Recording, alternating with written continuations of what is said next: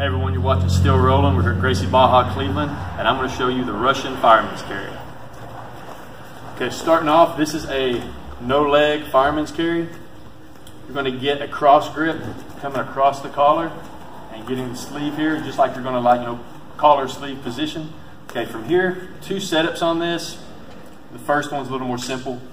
I'm going to pull his arm to the outside here, which naturally he's going to want to try to pull it back in. Okay, if I push Clay, he's going to push back normally, okay?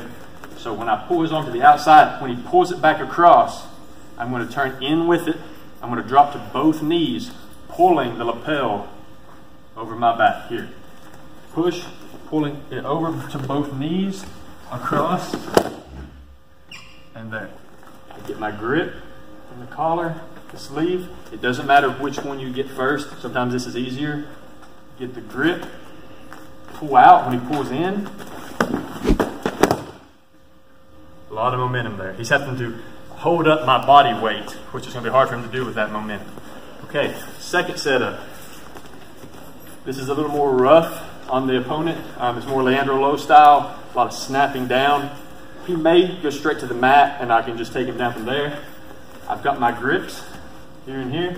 Now, I'm just going to, when I snap him down, he's going to resist and pull back up most likely. When he pulls back up, I'm going to stuff the arm, hit the same technique here.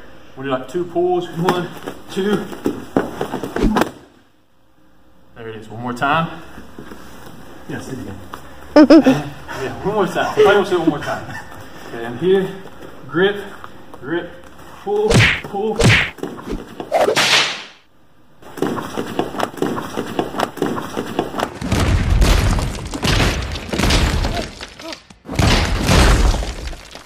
All right, that's the Russian fireman's carry or the no-leg fireman's carry.